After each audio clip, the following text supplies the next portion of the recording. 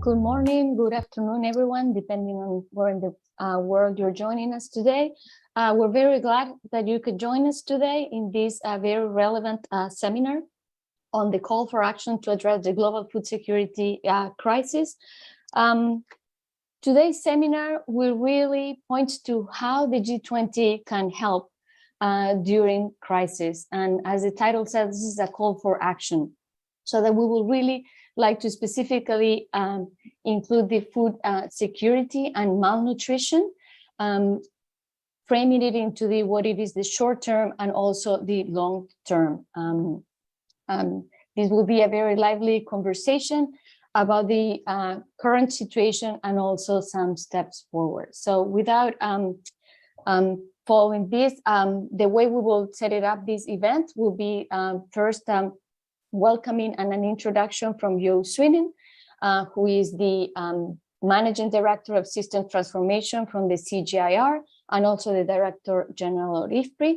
We will follow with also a presentation by Rob Boss, the Director of Markets, Trade and Institutions by IFPRI, and then we will have a discussion with our four panelists that I will introduce shortly. But before going to that, I would like to also we would like to hear from you. So if you could participate in our Q&A session that will follow the presenters' remarks, you can submit your questions on ifpri.org, on Facebook, LinkedIn, YouTube, or by using the hashtag AskIFPRI on Twitter. So with this, please let me pass the floors to Johan Swinen, that he will do what can the G20 to address the global food security crisis. Thank you very much. Jo, the floor is yours. Thanks very much, Valeria, and welcome everybody. Good morning, good afternoon, good evening. It's great to be here with you. I was in Bali at the G20 Ag Ministers meeting a week ago, and I'm so glad to connect with you here today. I think we have a very timely IFPRI policy seminar, the call for action to address the global food security crisis. Nothing can be more timely, I think. We know that the global food systems are facing a perfect storm of local global shocks driven by the three C's: COVID-19, conflict, climate change. Last year, over 190 million people around the world experienced a food crisis or worse, as conflict, natural disasters, and the economic fallout from the pandemic disrupted livelihoods and displaced communities. Even for families not in crisis, soaring food prices have made it more difficult for millions to afford a sufficient and a healthy diet. Recent analyses suggest that consumer prices for food in most countries have increased by 10, 20, 30, even 50%. And despite a recent fall in prices, markets in food, energy, and other commodities remain tight. And this poses, of course, risk for their food security and nutrition security. High prices for fertilizer and extreme weather are threatening rural livelihoods, especially among smallholder farmers around the world. These events not only threaten immediate humanitarian or create immediate humanitarian challenges, but they also inhibit progress towards long-term goals for more sustainable, healthy, and resilient food system. We know very much that human capital development is a crucial role in the long term for the livelihoods of people, for their integration, their inclusion in a world that gives them opportunities. Unfortunately, frequent and severe shocks are created by these three C's, and this may be the new normal going forward. And the urgency of our situation, I think, today demands immediate and significant action. So we have to address our current needs, our current challenges, as well as the long-term needs and the long-term resilience of our system. There's been a number of promising actions that have been taken to mobilize and coordinate a global response. For example, there's been the declaration of the Leaders Summit on Global Food Security recently, the Global Alliance for Food Security following the G7, and the Initiative for the International Food and Agriculture Resilience Mission. All of these have promised bold action and increased funding to address these challenges.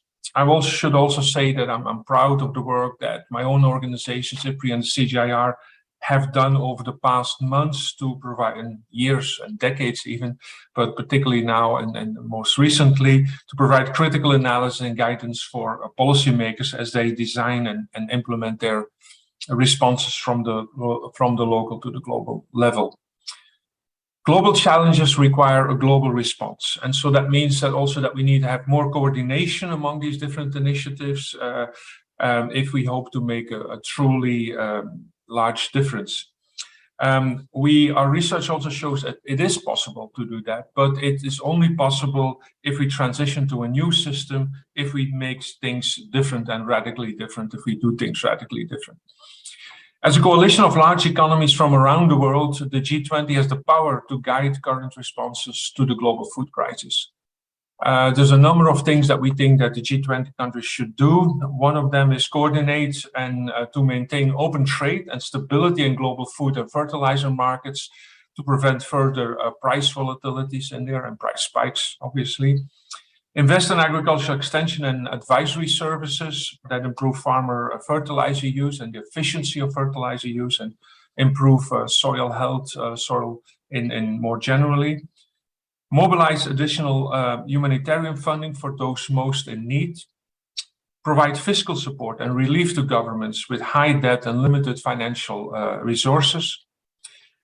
Expand market intelligence and monitoring system to improve market efficiency. And an example that has come back many times also during the G20 meetings, people have emphasized, is the agriculture market information system, where the G20 already plays an important role in promoting market transparency and open trade. We should also ensure that policy responses are gender sensitive to account for the unique and the disproportionate impact that high food prices and the other C's as well, climate change and COVID, had on women, both as producers, consumers, or participants along the whole value chain, I would say. Let me emphasize three final points here. I think we need to address underinvestments in research and development and underuse of existing innovations. Existing technological innovations, there are quite a lot out there. They have great potential to reduce emissions, to adapt to climate change, to reduce food loss and waste, and also raise productivity and make food affordable. But the adoption of technology is insufficient and requires a transformation of our current food system to reduce the constraints that people face in adopting them and give better incentives for adoption. I think in the long run, more research and development is needed for resilience and sustainability more generally. And so to achieve this, our analysis shows that we need to double public funding for R&D, including a very significant increase in developing countries.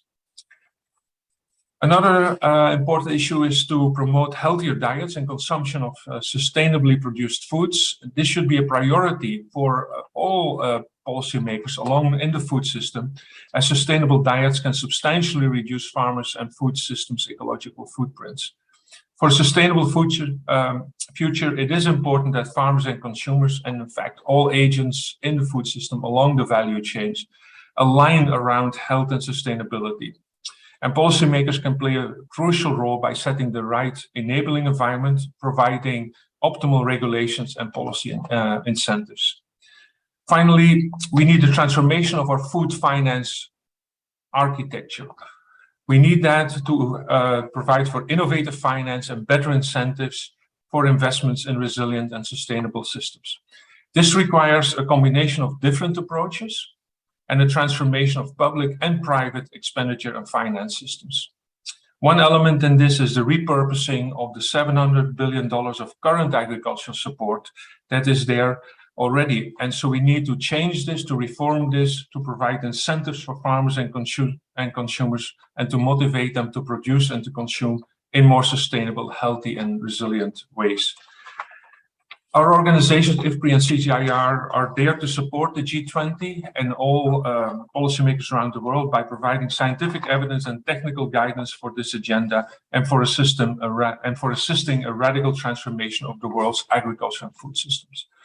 I will now end here and basically pass the floor to an excellent lineup of speakers who can provide more details on these policy recommendations, discuss them, provide their insights. We're very excited to have speakers from several organizations here that have made critical contributions to the crisis response. Back to you, Valeria. Thank you so much, Yo, for giving such a comprehensive context about where we are and where we're heading.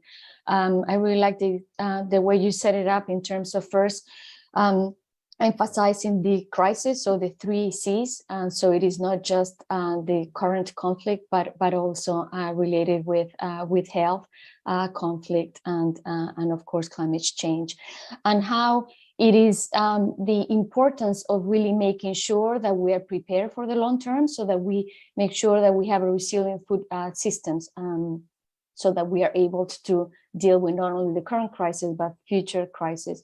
And of course, that all these initiatives and programs that have been set it up and that we will discuss in more detail in this event, they need to be a collaboration, so that we need to make sure that it is global as well, so that we coordinate all these global initiatives. And also how these programs are the importance that they are based on making sure that we have an open and multilateral trade, R&D, humanitarian help, the financial needs, and all the ones that you just mentioned. And again, that we will go into this detail. But also really like the thing you also set up these last 3 things in terms of that we need to make sure that the technologies that are available today, they're also, we give the right incentives to producers to actually adopt those new technologies. So it's not just a matter of creating the invest in R&D, but also make sure that technologies are implemented by the farmers. Also, the idea of healthier diets. I also like the way that now it is not only talking about food security, but also malnutrition, so that we're also including the healthier diets and sustainable diets to make it even more right. And then the part of the finance that we need to also look into the food systems and how we're going to give the right incentives for those investments, public, private, and the repurposing subsidies.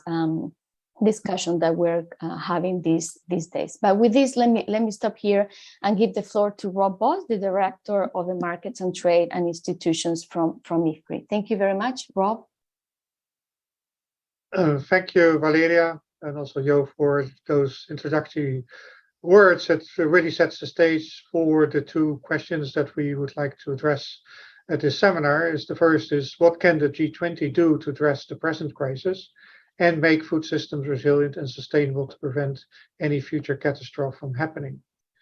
And secondly, since as Yo already mentioned, there are so many multiple international initiatives already there, should the G20 and can the G20 play a role to enhance, strengthen, and coordinate those initiatives that are on the table? At the Bali Agriculture Ministerial meeting of last week, the G20 members already recognized that, to say, put it in their own words, the critical food affordability situation calls for closer cooperation among G20 members to preserve market stability, avoid excess global volatility in food prices, and ensure global food systems resilience.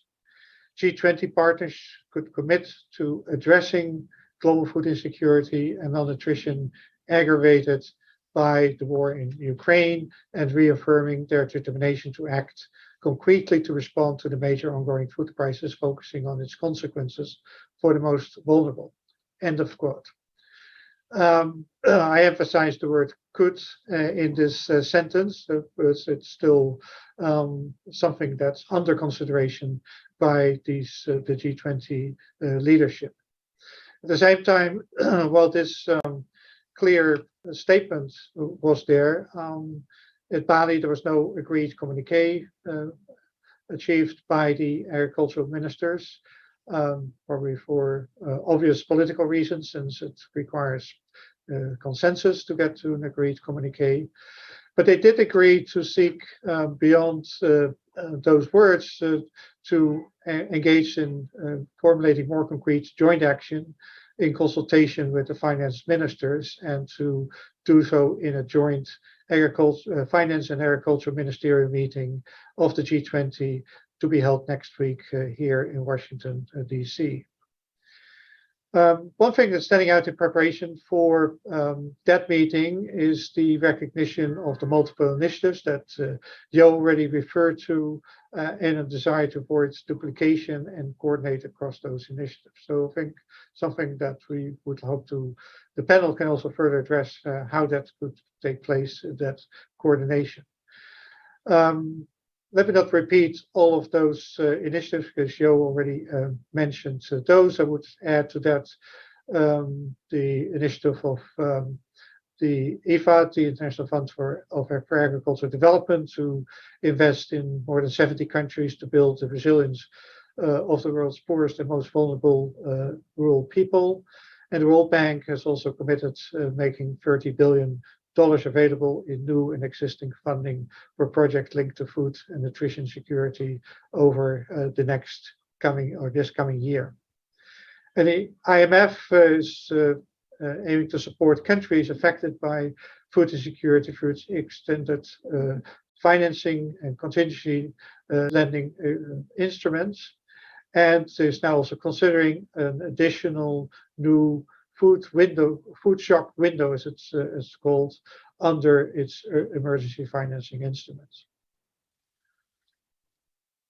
And then lastly, the G20 finance ministers in a meeting in July also stated that they would consider all appropriate policy tools to address current economic and financial challenges, including the risk of food insecurity. So those are great promises, and the question is, does anything serious could come out of this in practice? The track record of the G20 initiative on food security is not overwhelmingly great. Sometimes the agreements that were made were ambitious but never properly funded or fully implemented. And sometimes reality kept the agreements quite modest.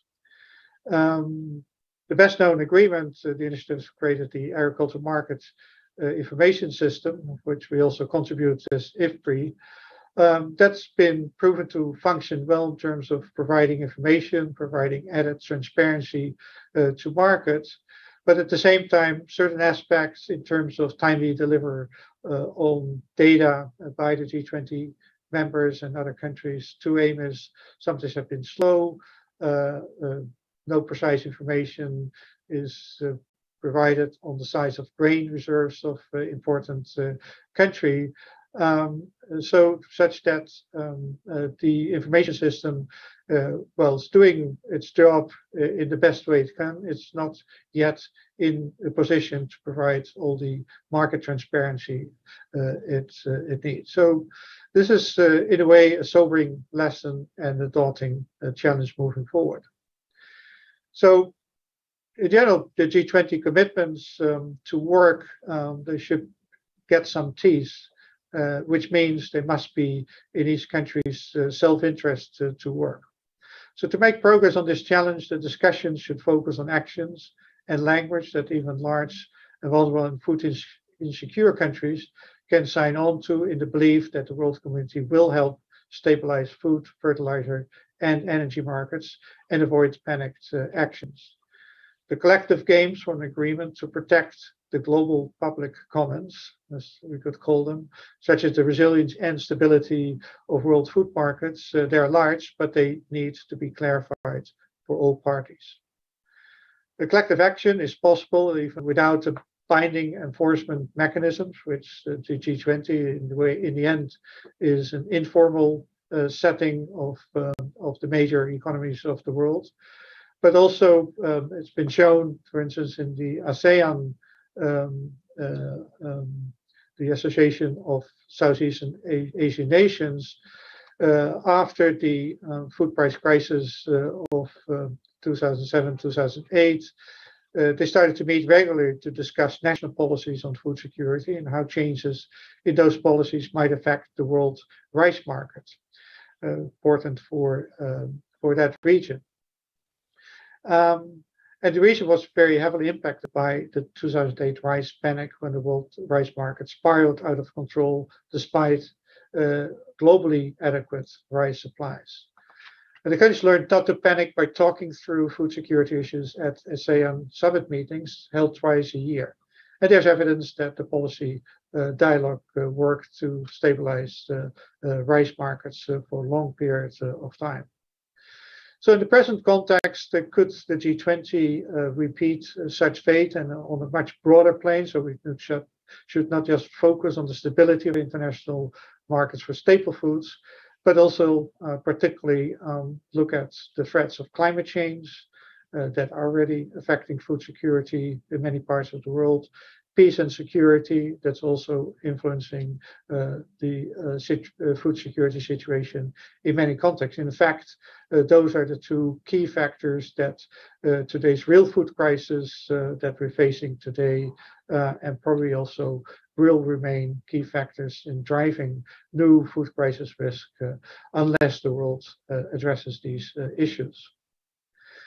For next week's meeting, and I also hope that in today's discussion we could dwell a bit further on these. The G20 is recognizing first that many initiatives are already ongoing. It promises or proposes to engage in a mapping exercise of those ongoing global policy responses, food security, and address and identify gaps in those responses and opportunities for further analysis to assist the G20 in navigating a crowded policy space.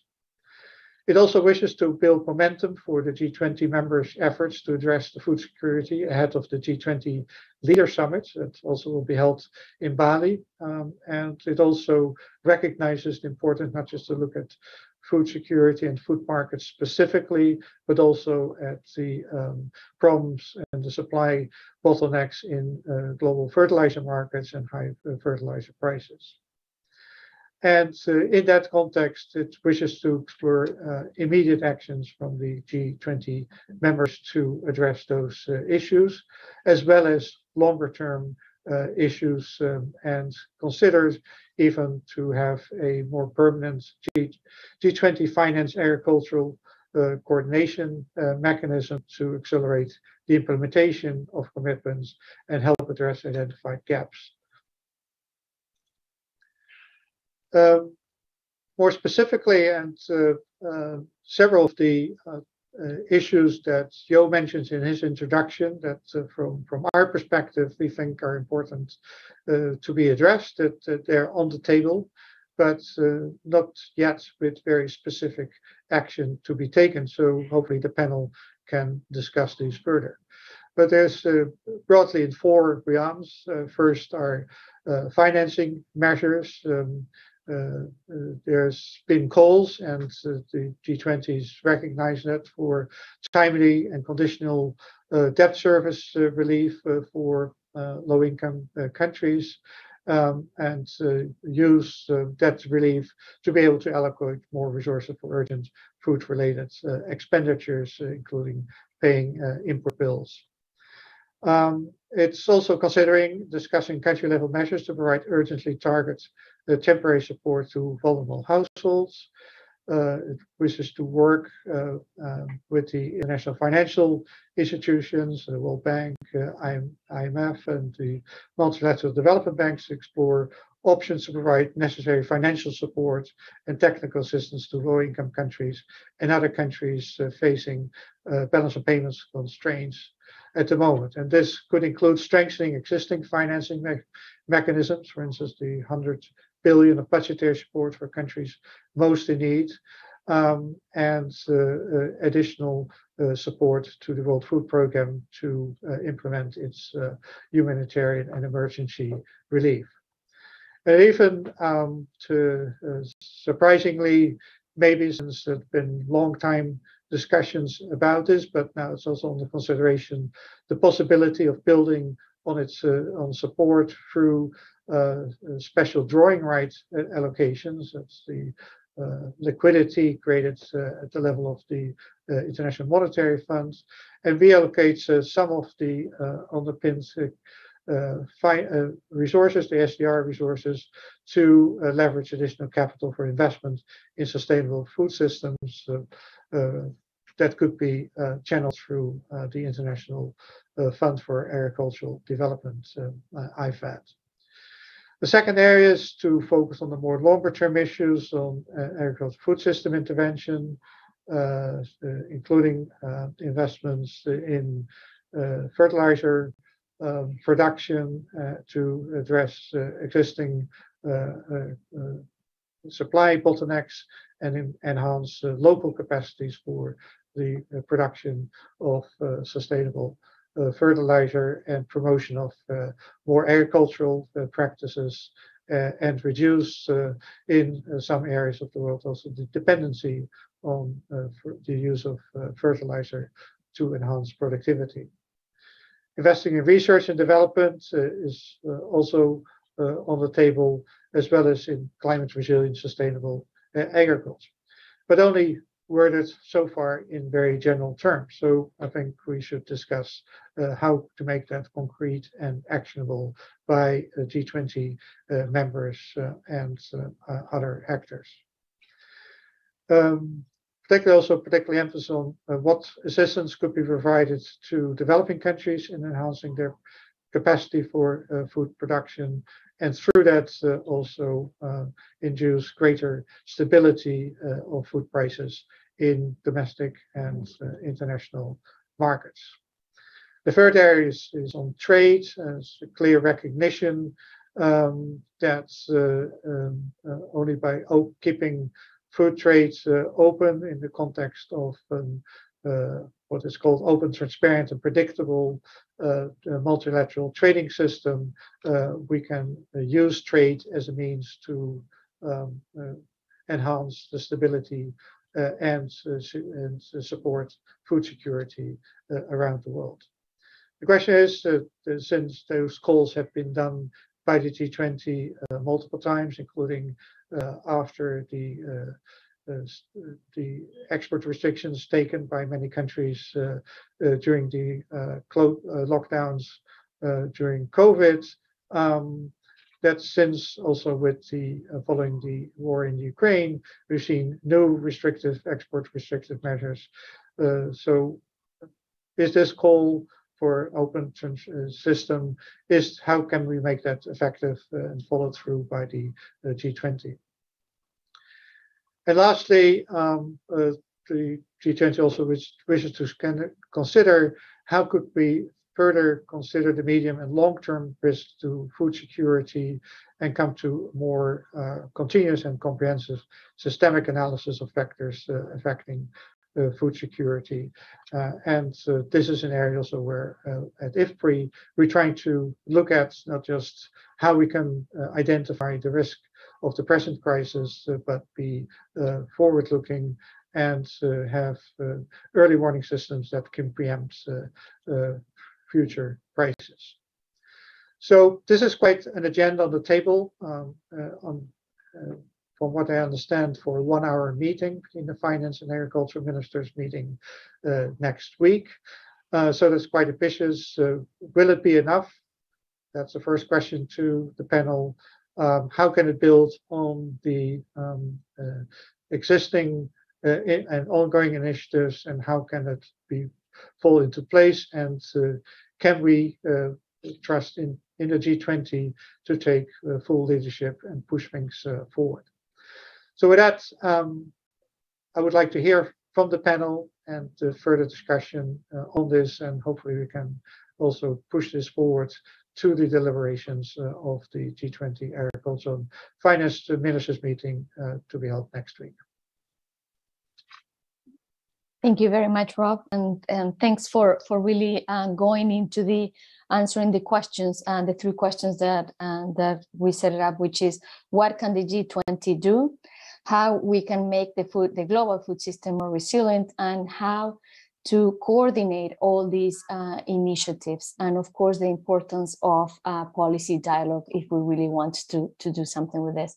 So before I move to the to our panelists, I would like to remind you that you can ask questions using IFPRI.org or Facebook or LinkedIn, YouTube, or Ask IFPRI on Twitter. So please put your questions there, as we would love to have the opportunity to go through those later in this event.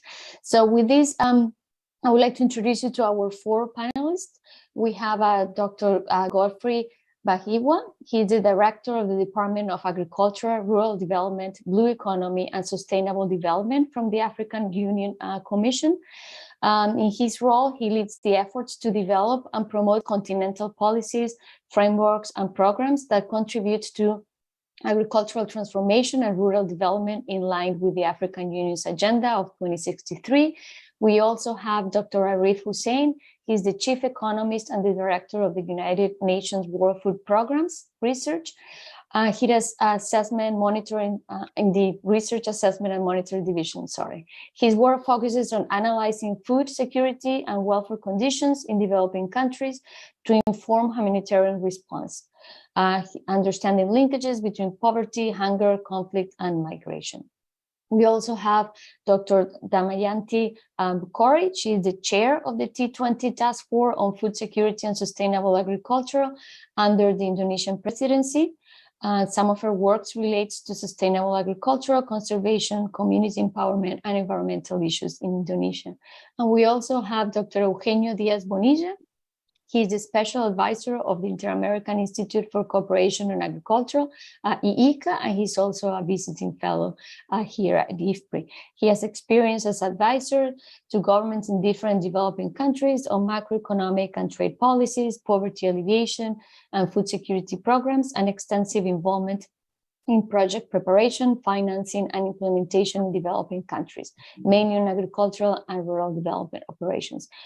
In this and the webpage, IFPRI webpage from this event, you can have the link so that you can really see all the more detailed CV. They have a lot, so I'd like to not jump into take so much of the time for that. And with this, let me start asking a question to Dr. Bahigwa. So Africa's populations are the hardest hit by the turmoil in global food and fertilizer markets. Yet, with only South Africa being a member, the African continent is least represented in the G20. In the view of the African Union, what are 3 key areas for short and long-term international support that African nations need to address this crisis and build more resilient agricultural and food systems? And also, will the G20 be the best forum to lead and coordinate that support? Thank you very much.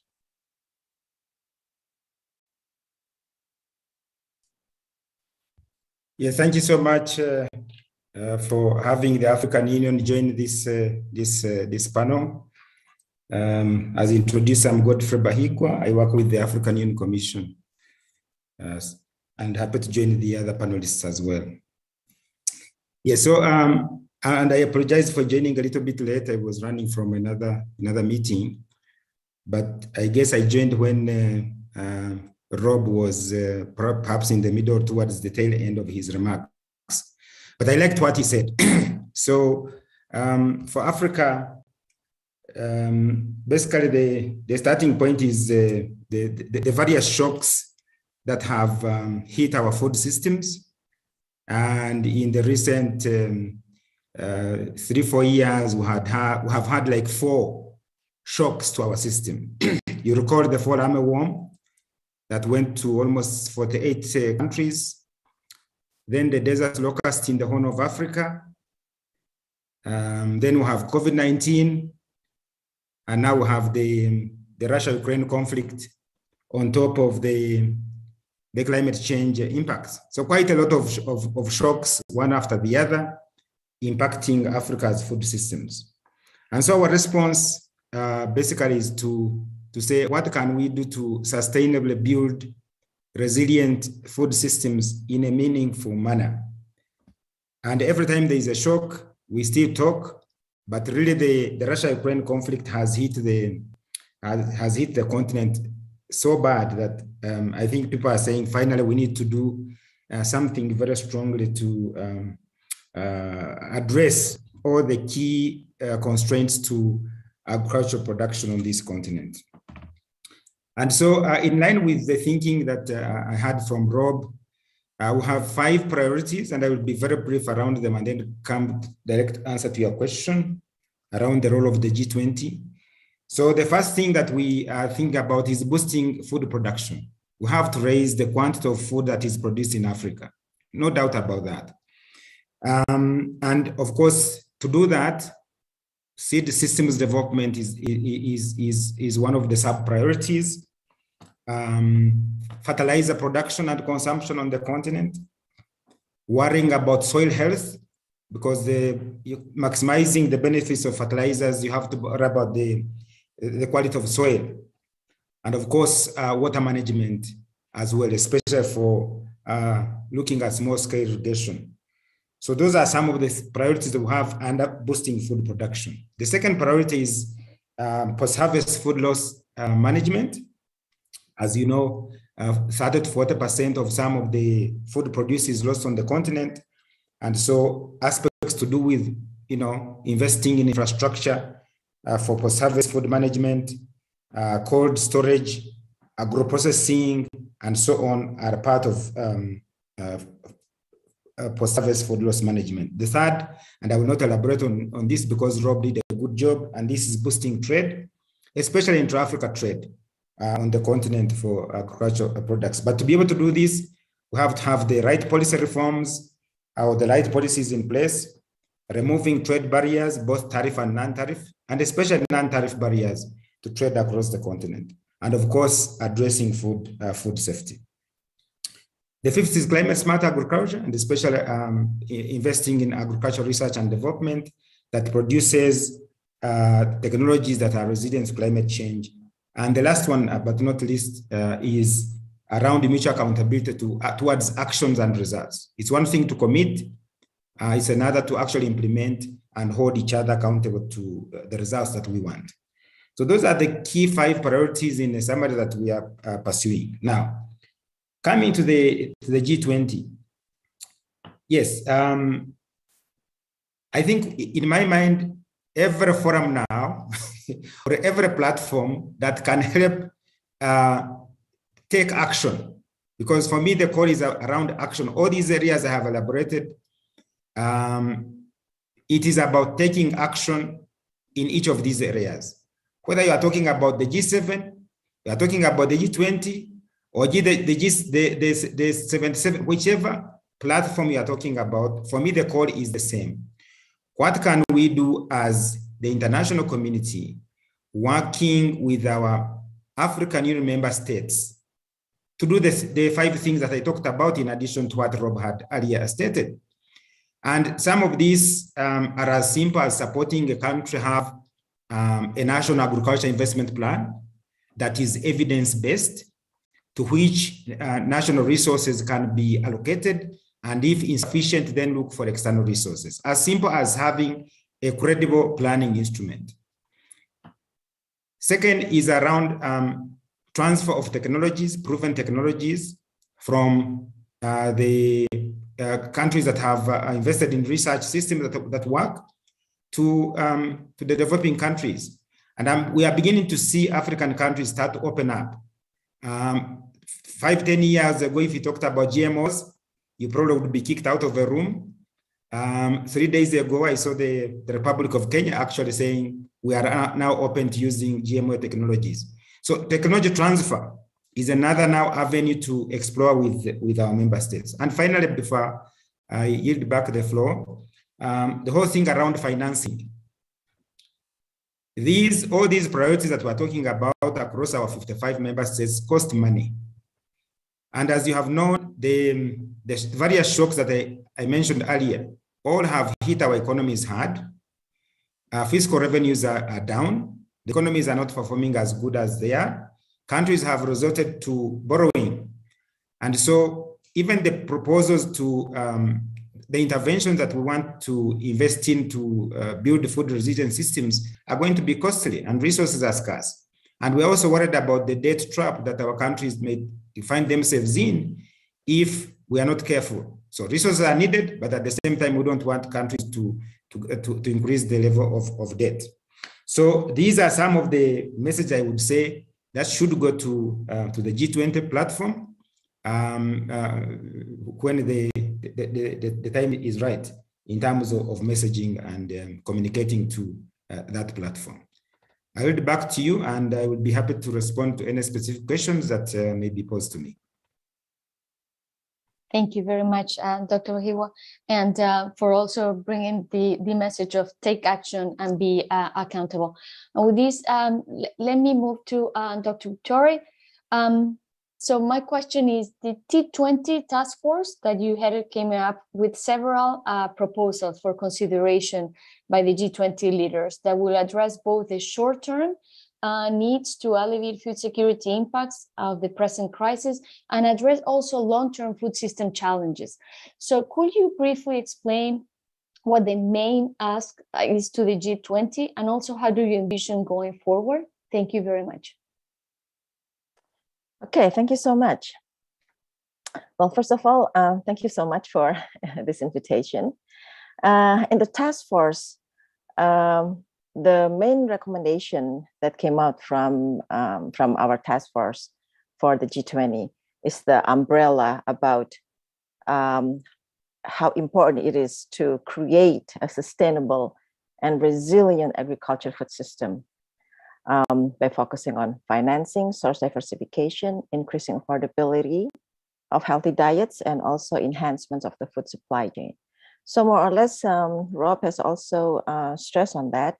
And we have 5 main recommendations. And the first is on financing. And this is actually to address the, I would say, the global crisis right now from the political situation because of the Russian and Ukrainian conflict. So on the financing, we put down that it is very important that there's a speedy mobilization of financial resources to address this humanitarian crisis, particularly in the low and middle income countries. So this should be the top priority for the G20. That's the first one on the financing. The second one on addressing food and nutrition insecurity by diversification of the food sources, supply, and output markets through diversifying production, producing more nutritious food, and shifting away from protectionism. In our task force, we really stressed also on nutrition, because when we discuss about food system, usually nutrition is something that people tend to forget. So in this communique, we really stressed also about the not only food insecurity, but also nutrition insecurity. And the recommendation for the G20 is that G20 should invest in innovation, in food diversification, and reiterate its calls on countries to refrain from imposing restriction on the food and fertilizer trade. So this is also related to the current crisis. And also G20 should provide leadership within the WTO to reinvigorate agricultural trade negotiations. So that's the second one. And then the third one is about affordability, increasing affordability of healthy diets by encouraging investment into local, national, regional, and global supply chain infrastructure. So we believe the interconnectedness between local, national, regional, and global supply chain. And again, in this situation where we see a disruption in the global supply chain, maybe the local and the national and the regional will become will play a major role in this short-term situation. So our recommendation for the G20 is that the G20 should play a role in enhancing the public and private investment in infrastructure to produce, distribute, trade, and market nutritious food, which tend to be more perishable. And that the G20 should build on the global efforts to ensure that the food system focus on the production, distribution, and marketing, and also enhancing the capacity and resources of sustainable business models. The fourth is on enhancing the agri-food supply chain through integration into the global value chain. And this is where this is a cross-cutting with a trade task force. So some of our recommendation is not just from the food, from the task force number 4 on food security, but also it is a collaboration with the task force on trade and also task force on the climate. And this one is a cross-cutting with the task force on trade. And the recommendation is that the G20 should support agriculture policy that encourage nature-positive production, such as protecting natural system from new conversion for food production, sustainability managing existing food production systems, and restoring degraded farmland. And so G20 should anchor supply chain in an effective regulatory environment, recognize and protect the small farmers, small fisheries, and ensure investment and upgrading, particularly aquaculture fishery supply chain. So there's a stress also on the fishery supply chain that usually are being left out.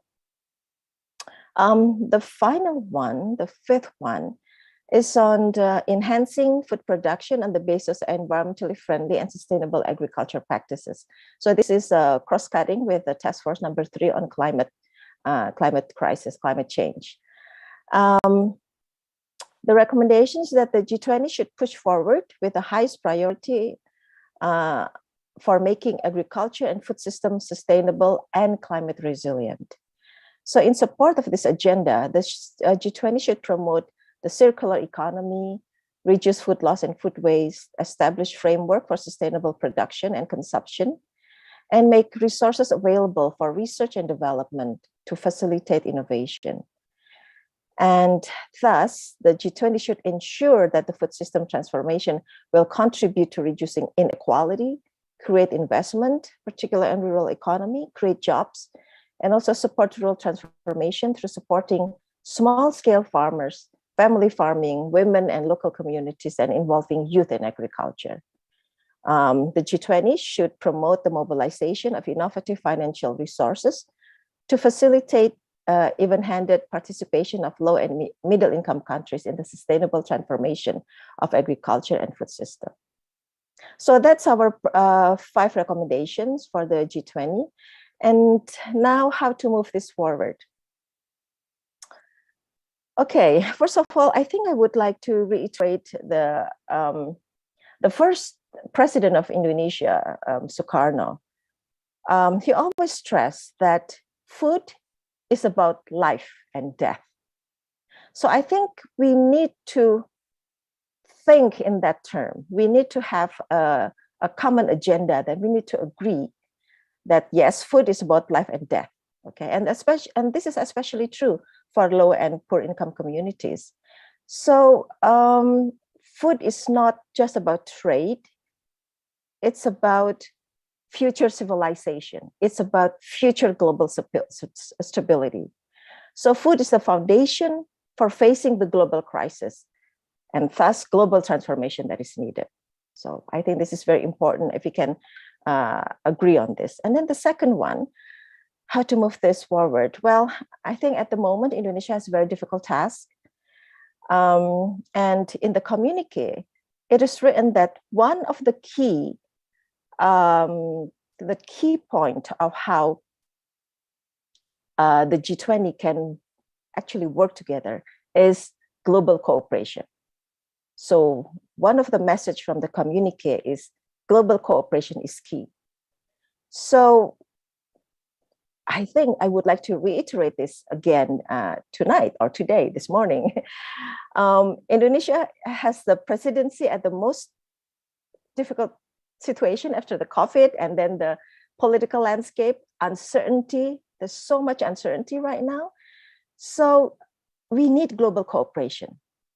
And I think we've all seen how the president of Indonesia has traveled to different countries to negotiate and to make people come together, able to sit together and make this global cooperation work.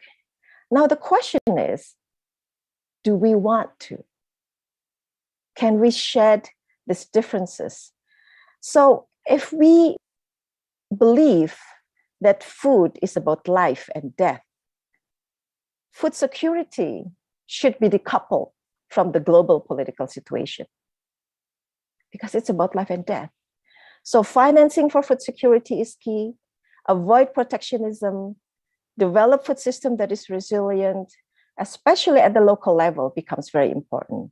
Strengthen the small-scale farmers. Global cooperation is key. So I think with that, I would like to end my comment right now and give this back to Valeria. Thank you. Thank you so much, Tulkoris, for bringing up and the importance of having a common agenda, but that we also all have to agree on, and also the need for global cooperation if that's our goal again from the global community. So thank you very much. And with this, let me now ask a question to Mr. Hussein.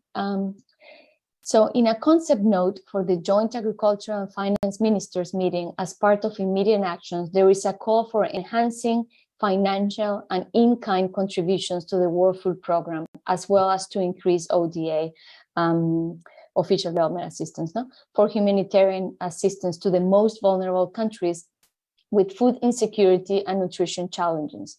This may alleviate immediate needs, but isn't this too late or too little for people in the Horn of Africa and in other food crisis countries? And also, my second question is, what will you ask for the G20 to make sure more resources for humanitarian relief will be aligned with long-term actions that will help prevent future global shocks leading to new food crises? So again, short-term and long-term. Thank you very much. Thank you. Thank you, Valeria. Really happy to be here, although the topic is quite sobering. Let me just start with the too little, too late. I think that too little, too late we saw in 2011, and that was in Somalia. And the cost was 260,000 people dead, half of them before even a famine was declared, and half of them women and children. That's a lesson from history. And since then, I think everybody has been, making sure or trying to make sure that we are not too little and too late. I was doing this comparison between what happened in 2011 and what is happening now, if you stick with Somali region. In 2011, it was 2 consecutive drought failures, droughts. It was about 3 million people who were in IPC 4 plus, integrated phase classification, people in crisis or worst level of hunger. There was lesser insecurity then. And by July, when famine was declared, 260,000 people, or half of them, were already dead. This time around, when you look at the magnitude of the problem, you see that this is already 4 consecutive seasonal failures. Almost 7 million people in crisis or worse insecurity situation. And we are sitting in September, October. And we are not seeing that type of mortality that we saw in 2011. Why? Why? Because governments and people have been generous in terms of donating. WFP alone has been assisting upwards of 5 million people each and every month. And that is keeping people alive, at least in places where we have access. Now, the trouble with all of this is that we are literally 1 step ahead, right? And then we are looking at the 5th drought. And the other trouble is that we don't know, in places where we don't have access, we don't know what's happening. So when we go there and pick up the lid, we don't know what we will find. But where we have access and when we have resources, we have been able to avert famines. We saw the same thing in 2017 and now. So not really too little, too late. In fact, governments, in particular the US, has shown the leadership on this side. Always our biggest donor, but after Ukraine, even bigger. We are at record levels of resources received, upwards of 12 billion right now. But the pain is that the needs continue to increase. So we still have a gap of about 50% with record amount of money. That's our reality on the ground. And I'm using just one country as an example, but this plays across countries. I think on the positive side, what people are realizing, what we are realizing, is that humanitarian and development, they're not either-or propositions. It is becoming more and more about humanitarian and development. And to give you the proof of that, if you look at IFIs, our biggest ones in Washington, World Bank, as well as IMF, World Bank came up with the FCV strategy, fragility, conflict, violence strategy in 2020.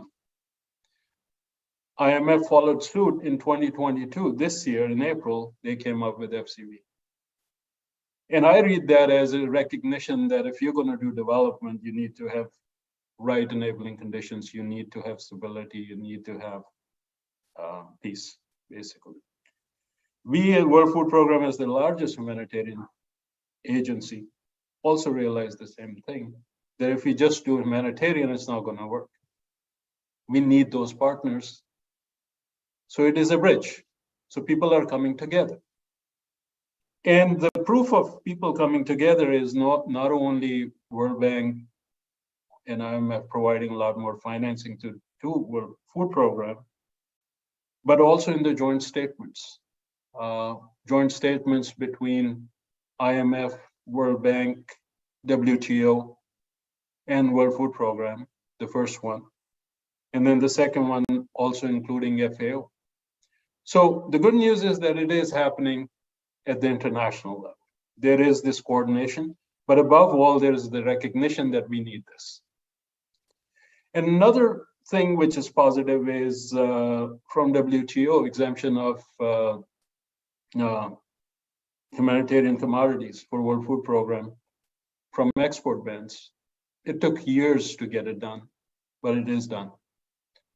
So that's another something which I see as a big positive.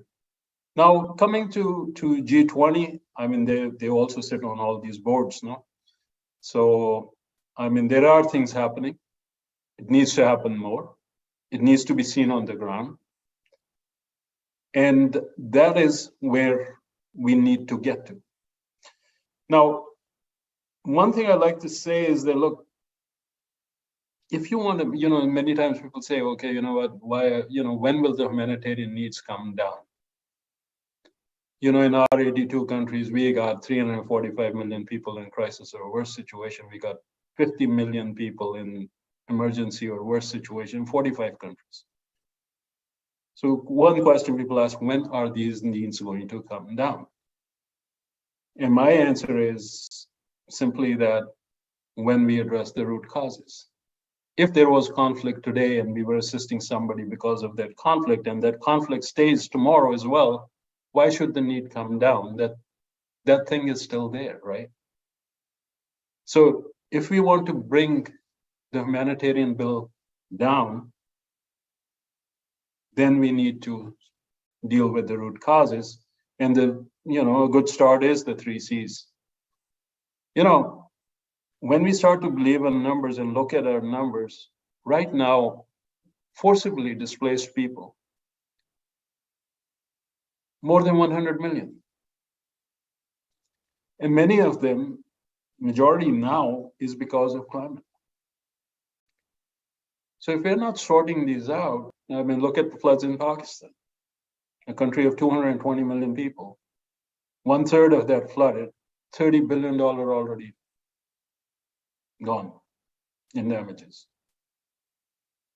So these are real things. And we need to make sure that while we are talking about keeping people alive, we also need to make sure that we are investing, we are doing something to deal with what has put them in that stage to begin with. I mean, you know, hunger and poverty, these are outcomes. They happen because something did not go right, particularly hunger. So if we're going to be focusing, let's focus on what didn't go right. And I think this is what G20 needs to see. And now just bringing this to today, we look around in the world, and what we are seeing is that you got high inflation, food inflation. I think at last count, there were about 60 countries with upwards of 15% year-on-year food inflation. You have, you know, people said, oh, you know, food prices have come down. Well, food prices have come down to what? A 10-year high for food and a 7-year high for fuel pre-war in Ukraine. And let's also talk about the strength of the dollar. You know, in 2008, food and fuel prices, dollar to euro was 1.48, 1.48. Today, dollar is stronger than euro. So when these commodities, whether it's food, fuel, or fertilizer, which are traded in dollars, one, the prices are at 10-year and 7-year pre-war highs, but the strength of the dollar makes it even more expensive. For whom? For countries which are already debt-laden. I mean, if you again believe our numbers, we are saying that there are 60% of low-income countries right now are in debt distress or high risk of debt distress. IMF just came out basically saying that for these 48 plus countries, the import bill for food and fertilizer for 22-23 is going to be $9 billion. And its consequences for people will cost another $7 billion. This is IMF. So what I'm trying to point out is that these are the real things which we are seeing out there. And there are very solid explanations. And people are at least agreeing on the problem statement. Now, I don't want to, I mean, the recommendations which all the panelists have mentioned, I think they're fair, they're straight, they make sense. But one thing which must happen is that are these recommendations driven from because we are in a shock, or people are actually seeing that as things which need to be sorted out? Because the solutions, they take more than a week, a month, a year. And what we have seen back in 2008, again in 2011, some of the problems we are talking about today existed even then, but nothing was done. So can we have it in something different? And when this shock goes away, and hopefully soon, we do stick with it and we do sort out some of these problems. I think if we can do that, that will go a long way come next time we are in a bind. Thank you. Thank you very much, Arif, for your comments. And I would just like to highlight the challenges that you mentioned, which they are access, the gap in the funding that it is today, and it will keep doing the same unless we do something about it. Then to deal with the root causes of the problems. And last, I really like the way you put it together, the humanitarian and development, that they have to go together, and that how you related that with the two big positives that you see, which is to be in that bridge recognized And then that in the last ministerial conference from the World Trade Organization, how they dealt finally with export restrictions for the WFP programs. So thank you very much for that. And now let me move to Eugenio.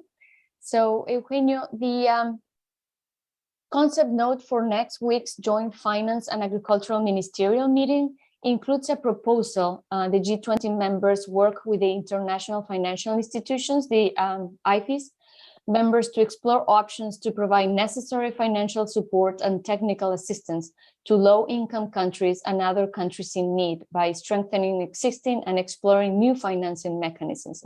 So, for example, the $100 billion of budgetary support for countries most in need, G20 leaders committed at the G20 Rome Summit in 2022, the beginning of this year, and assess the possibility of the special drawing rights, the SDRs, reallocations to leverage additional capital administered by IFPRI for investment in sustainable food systems. So how significant do you think this 100 billion budgetary support vis-a-vis short-term needs? And then the second question is, how likely is the SDR proposal to get enough support? Thank you very much, Eugenio.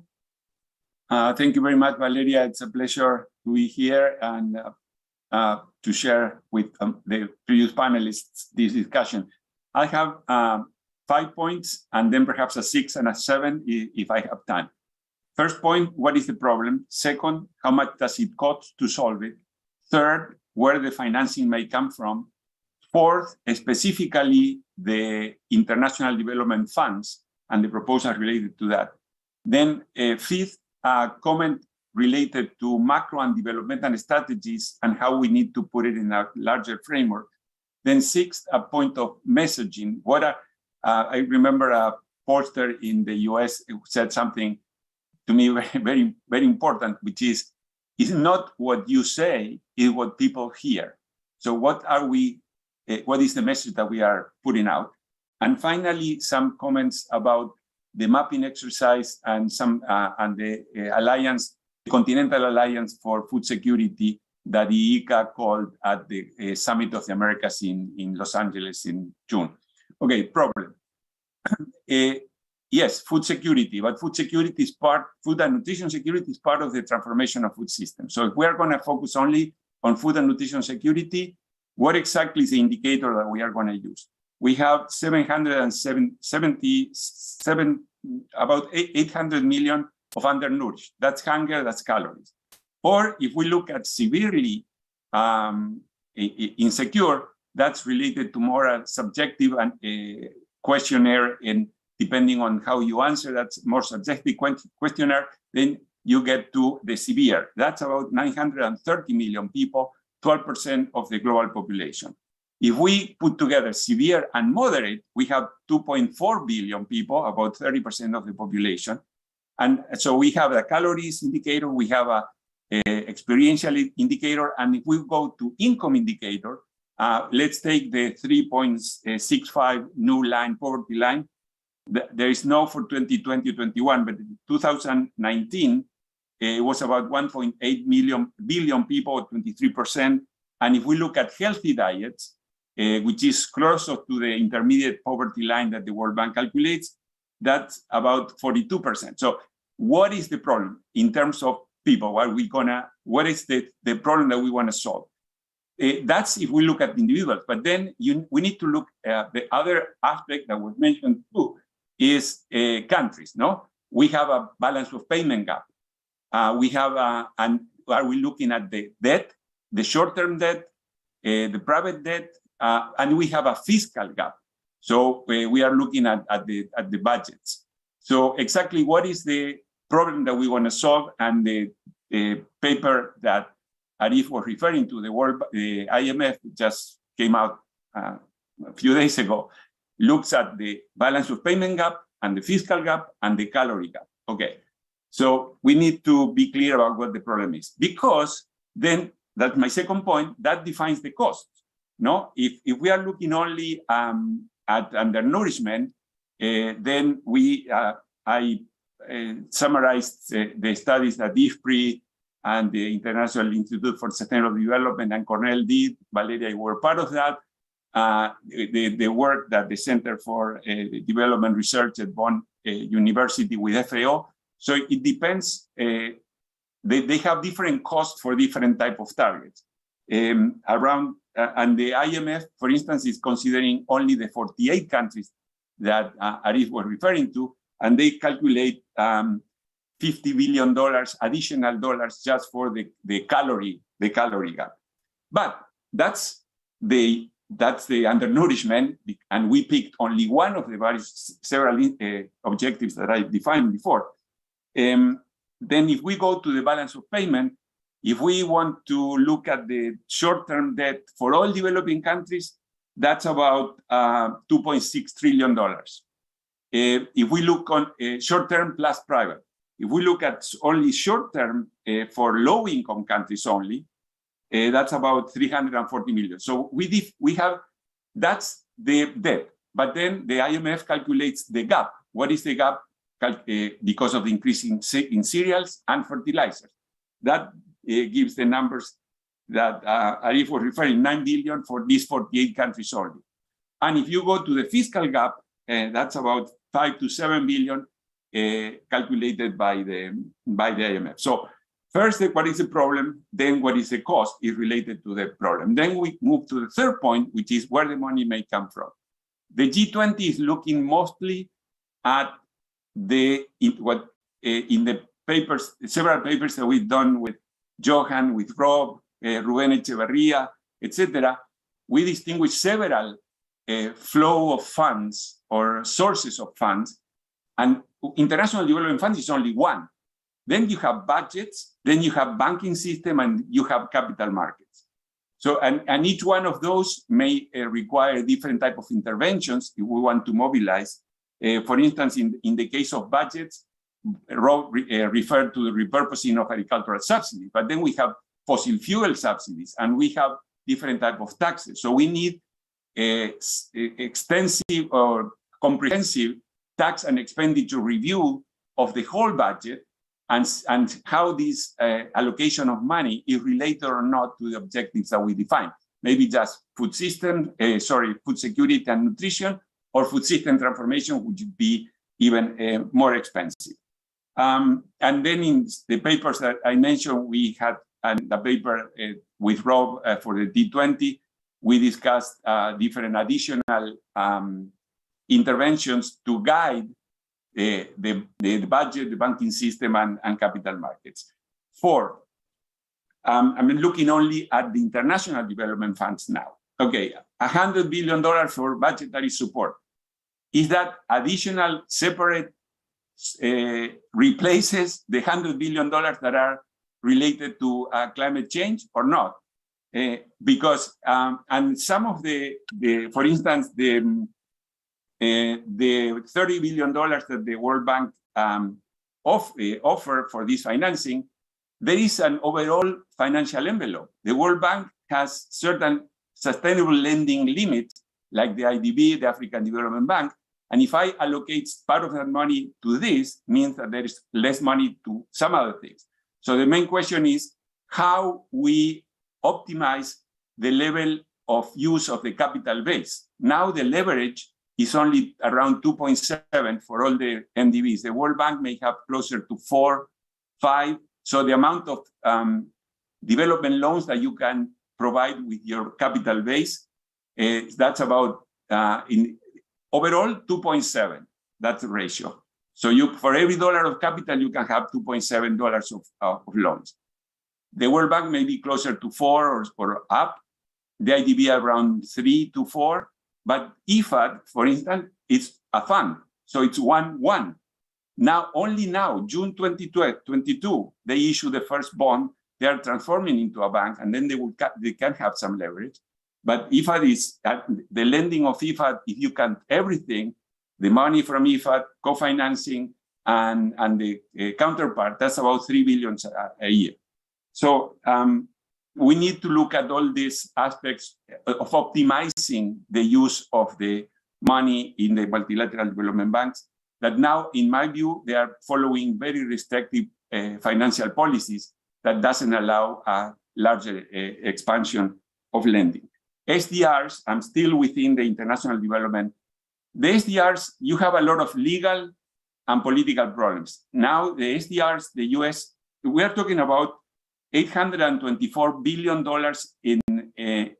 in US dollars of the SDRs, the holdings. Of that, about 500 billion are in the hands of developing countries, and 362 is as US, UK, Germany, France, Japan, and Canada. Okay, we can use this far better than giving to countries that do not need it. Okay, but politically, in the US, they need the approval from Senate, and there is a senator that is blocking the use. In other countries, the European Union has some rules about what can you do with the SDRs. And there are legal aspects because that's money, that's a reserve asset for central banks. So the different central banks may have different rules about how to treat those assets. In any case, there are far better uses than the one-to-one. If I give one SDR to IFPRI, it's just one. If I give it to the World Bank for a capital base, maybe then the leverage may be 4. But this proposal that we have, I presented it in a paper for the scientific group. We wrote something with Joaquin von Braun. If we use the SDRs as a guarantee fund to support developing countries that have a plan to issue perpetual bonds, meaning or very long-dated bonds, maybe a 100-year bond, but perpetual, I think it'd be easier to calculate. Then you can use the SDRs to guarantee the stream of payment of the interest. So the leverage may be 4 to 7 times the money that you are that you are allocating in this guarantee fund. My fifth point, and probably I'm not gonna get to the 6th and the 7th. You already cut me when I'm off. Macroeconomic theory and development theory. We need to look, Latin America, Middle East and Northern Africa and Sub-Saharan Africa. If you look at the econometric analysis, I have some reviews in the book that IFPRI edited, or rather published. It can be downloaded freely. These areas, the growth rate is correlated positively with the level of prices of commodities, which, by the way, move together many times. It's not only food, it's food, energy, and minerals. And you look, all these areas were growing from 2000 to 2011, and then they declined significantly, the growth rate close to 0.4, 0.7 in per capita. So the commodity cycle is also related to the growth cycle. So we need to consider that. And also the macroeconomic aspects, because volatility doesn't come necessarily, yes, it comes from climate shocks, but it's also from macroeconomic aspects. So we had a very expansionary monetary and fiscal policy during some period, and then if we have a very contractionary policy, then we will have a lot of volatility, and that's absolutely unrelated to these conditions on food production. I think I'll leave it. I have 2 more points, but I think I'm way above my time. Thank you so much, Eugenio. And yes, we're running out of time, and we have very good questions in the chat. So I would just like to mention and combine some, and maybe leave just one of the panelists if we can just address these questions. So Temesgen Wedajo from the National Soil Testing Center in Addis Ababa says, is policy alone enough to address the global food crisis? And then we have 2 more questions that maybe we can relay them. And one comes from Sadar Uddin Siddiqui from Pakistan. How do you manage a food security program which is disrupted by non-cyclic climate change, drought, and flood? And then another question from Sadar from him as well. You propose to produce more food. How is it possible in climate change scenario, lack of technology and resources? So these are two of the questions. So could it be possible if one of the panelists would just like to address some of these points? Thank you.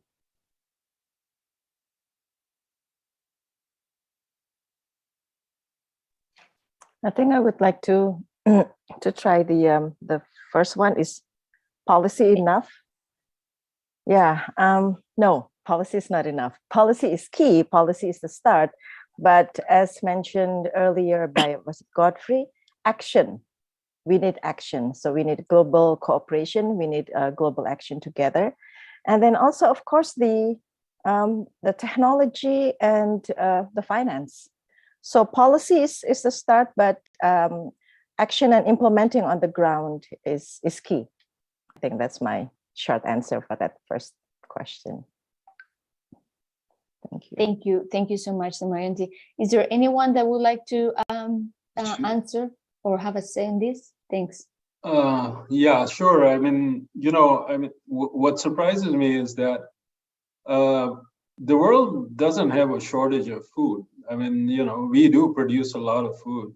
In fact, we produce so much that we are able to waste about 30% of that at different stages, and then feed pretty much everybody around. So it is not a production problem.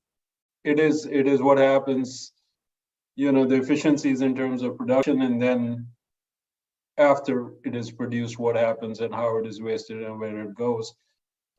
Those are issues which, I like to say I've been, talking to young people and saying, maybe we should have something like buy less, buy often to reduce food waste, because we all do it. I think that's one thing. Having said that, this is when we start looking at climate and shifts in climate and changes in climate. That is something which is all about basically how you're going to adapt to that. So for me, I mean, the first thing is the recognition that yes, it is a problem. Yes, it has been with us for quite some time. And now that agreement of the problem statement takes you to the next step. So somebody asked me about COP27 in Cairo. I was just in Cairo to say, what's your expectation of COP27? I said, well, you know what? You got the agreement on the problem statement. Everybody's getting together. Now let's get some agreement on action. What are we going to actually do about it? And then make it actually happen. Because back to the policy question, you can write whatever you want on a piece of paper, but unless you turn that into concrete action, which happens, and not just for one day, but over time, things don't change. So for me, I mean, Pakistan is a very, very good example of how devastating it could be. And what is its impact also on markets? I mean, don't forget, Pakistan is the fourth largest producer of rice in a 220 million people country. So if a net exporter turns into a major importer on a commodity like rice, with all the fertilizer issues which are going on, I don't think that bodes very well, just looking back in 2008. So we need to be talking about these things. Thank you. Thank you very much, Arif, and for bringing up the case of rice, that we will also need to include also export restrictions on rice, done by India as well. So that is definitely a discussion. Well, I would like to thank you very much, all the panelists. But before we close this event, I would like to give the floor to Rob Boss to give some concluding remarks. Thank you.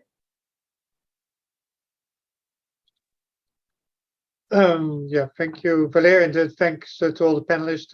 Well, we've heard a lot of, I think, good ideas that align pretty well, I think, with the key points on the agenda for the joint finance and agriculture ministerial meeting. The key question we put in place, and also what came up from the Q&A questions that were put forward, is okay, how do we get to real action on the ground, and what role can then the G20 to push forward to it? as I said in my initial remarks, key for G20 is first to find common ground, agreement on what global commons it wants to address and can address. And we've heard not just the need for more global cooperation, that's important, but it's also the existentialist needs. What Dami Bukori was saying, quoting Sukarno, that food is about life and death. So it's an existentialist threat, and climate change goes in the same direction. So the question is this now a momentum that the G20 really can step to the plate and make a change? And what we can only hope it will do, and that it will sustain. And that's another key question. In my experience, looking at and following the G20 process with the 2008-2009 financial crisis, the G20 actually did step forward to the plate with a joint action plan in 2008 at the Pittsburgh summit and followed through the London summit. But then a year later, it all fell apart because all countries wanted to push in different directions, some for more fiscal stimulus and others fiscal restraint. And the sense of coming together fell apart after basically also the worst of the crisis seemed to be over.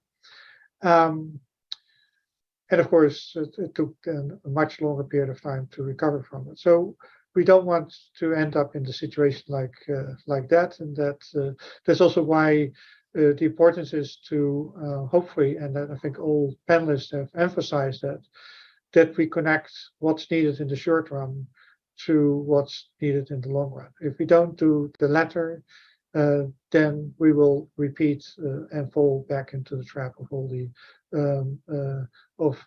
repeating the crisis that we have seen before. So hopefully we can bring that and help influence those discussions, and not just the single meeting next week, but also the follow through on that to make that clear and push for more multilateralism and global cooperation. Because to repeat it again, food is about life and death. Thank you very much, Rob, for those last comments. And I would like to take this opportunity to thank one more time our speakers and panelists, Arif, Damayanti, Godfrey, Eugenio, Rob, and Yo for your participation today. It was very interesting ideas and comments to go forward. And also to thank all of you for being here with us today, and for whoever looks at us later on the voyage. So thank you very much. I would like to close this event perfectly on time. So thanks again. Thank you.